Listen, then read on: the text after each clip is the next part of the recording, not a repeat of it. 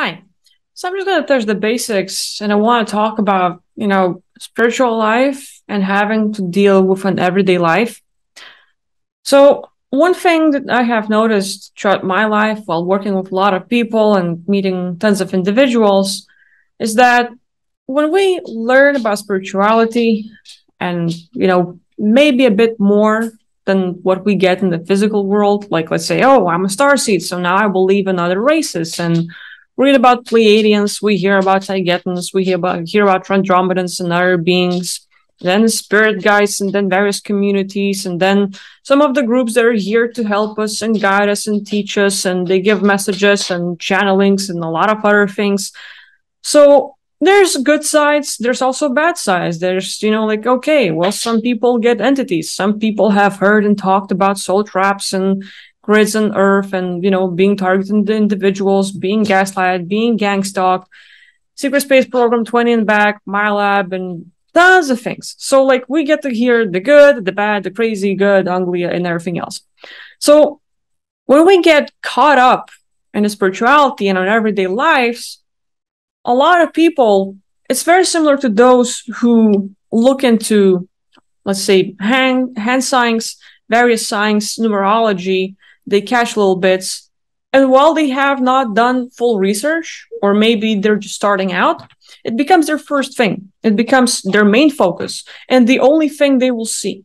So now every single number that pops up has some meaning, and it might scare you, like, oh my god, 666, holy cow. And you think about Satanism and, all about black magic and rituals, and it makes you feel like, ugh, when actually it's just like, balance and, more sort of like about love and all. We don't think about those things. We sort of like 666, oh, they're using it in movies. We've seen it with the elite. We've seen it with dark stuff. So now we connect it with bad things.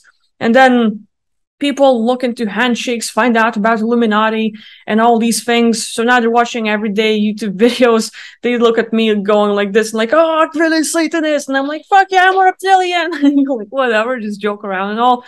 But a lot of people overcomplicate things or start looking for meaning where there is no meaning, or even look at everyday little things and start thinking that they're targeted by entities, they're targeted by other things, when not absolutely everything is a cause of all of those little things. It's not all about spirituality.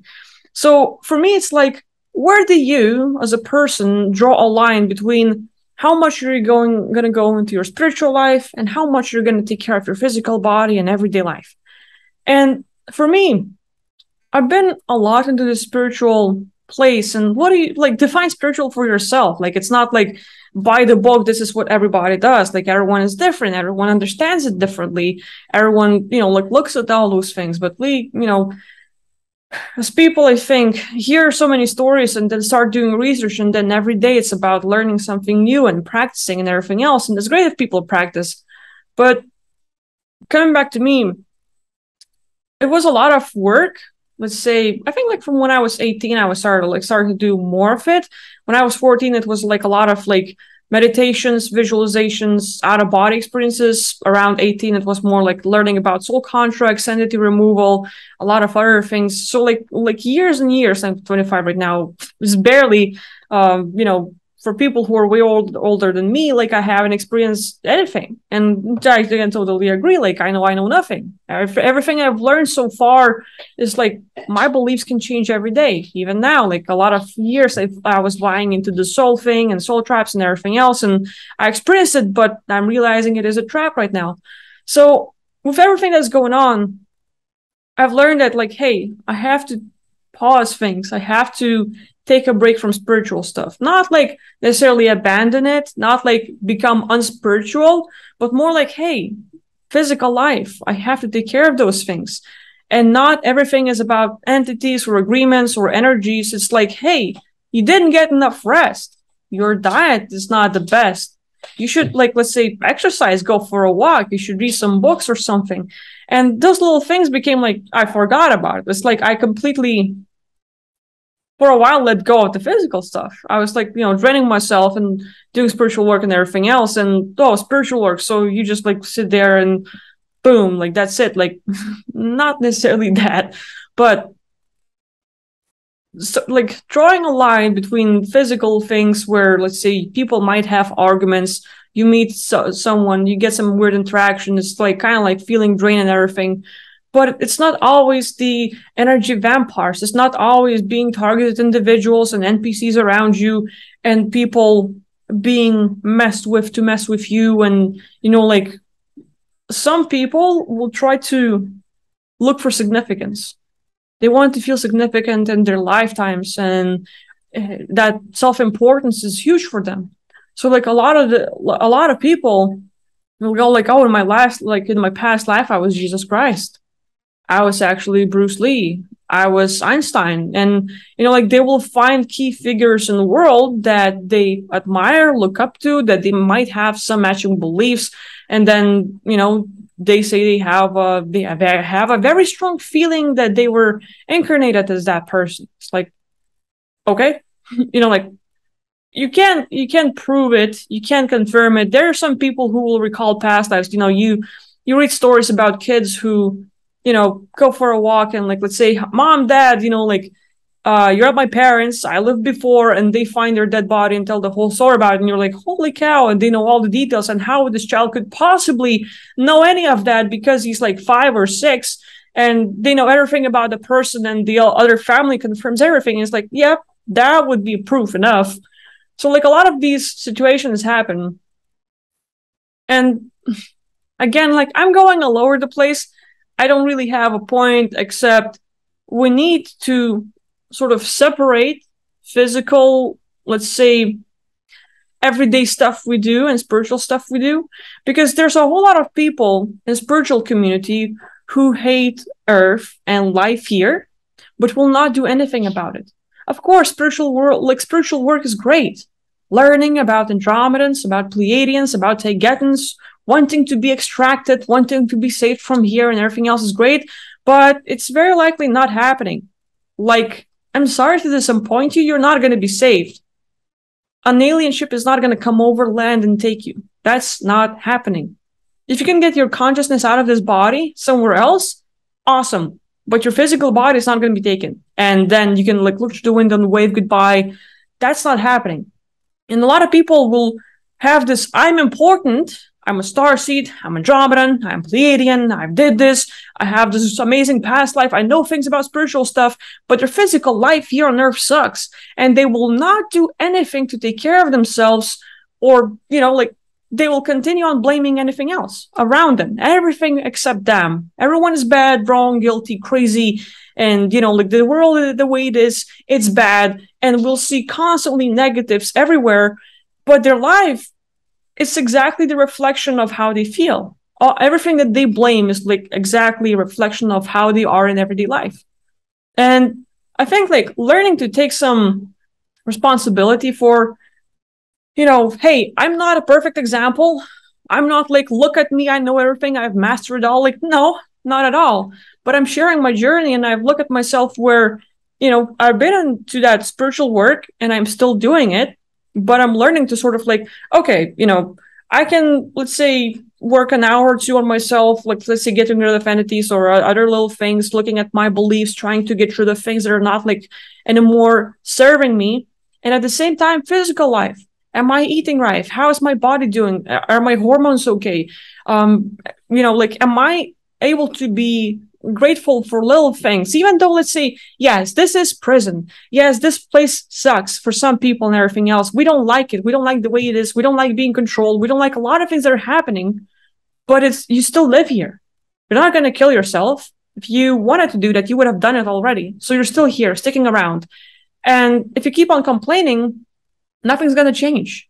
So yeah, you can complain, but it's also like looking for ways to make our life better one way or the other is very important. And of course, we might not like everything that's going on, but finding ways where, okay, gonna find a compromise where, so learning about what's out there, let's say various alien races and your past lives and anything else out there, like exploring the astral planes, ETs, entities, secret space program, everything else, learning the picture of this, let's say, galactic war and war in heaven and everything else. How is that important? like getting the understanding, if you can, if you can work on yourself, let's say, looking at some of the past lives where you made wrong decisions or God beliefs that are triggering you right now in your daily life, yeah, confronting that, dealing with it, and letting go of things that are getting in the way is very important. But if we're like more looking at, oh wow, look, I've seen this thing, like the importance or the ship and certain stories, how well is this helping you right now? Just the memory or just the scenario is a simple story. And if you can get something out of it, like let's say, okay, you learn your importance, you learn of the things you were doing before. You might like, oh, I had no idea I was such, had such great skills at music, that I was a healer, that I was doing energy work, that I was, shifting consciousness and altering events and, working on timeless and everything else. So that gives you insights into who you are as a being. You get some story about yourself, and that's great. But for a lot of people, we learn about various races and everything else, but eventually none of that applies to our personal life here. We have the knowledge, but how much is it valuable? How much are you using it? It's like, now you have a knowingness, cool, but how are you going to apply it here? And it's not like you have to make this life perfect, but if you're not getting out anytime soon, then you might as well look at, hey, if life sucks right now, I will kind of have to take care of physical things. So finding that balance between learning and not drowning in stories and hooks and feeling states, like, the whole thing, we're going to be saved. Astro Command is going to come and save the world. Or certain things like, we're waiting for this big event to happen, big thing. And when this is going to happen, everything's going to change. And some people will not do a single thing to take care of their lives and make things better until that big event happens that they've heard about or read about or think that's going to happen. And they put everything on hold, absolutely everything, waiting for salvation, waiting for things to change. But the mindset that they're currently in, I'm going to be saved and I'm not going to do anything, but life sucks, nothing's going to change. You're going to keep on creating that. You're going to, you're exactly the problem here. You're exactly the reason why things are going on. It's like you look at all the, figures in the world that might have made a bigger impact throughout history. And there's quite a few people that have said, that it's not the evil people that are at fault, but of course it's also a wrong belief in a way, but the good ones that allow it to happen. It's like, oh, I'm just not going to do anything, being passive about it. Like you have an opinion, but you don't take a single action. And you're like, yeah, people should not wear masks, puts it on and tries to like get in the crowd and everything else. People shouldn't do that thing. And, I shouldn't blame everyone else. I shouldn't point fingers now. But we're like, comply, or let's say go with a certain story. We're like, yeah, but not take a single action. And, we also are a part of certain problems that are going on in the world. Let's say, why are we being suppressed? Why are they taking away their guns? So, I took mine away, but why are others not fighting it? I don't know. So learning that balance where you look at what's important to you here while you're here, and life is going to suck until, you start taking care of it.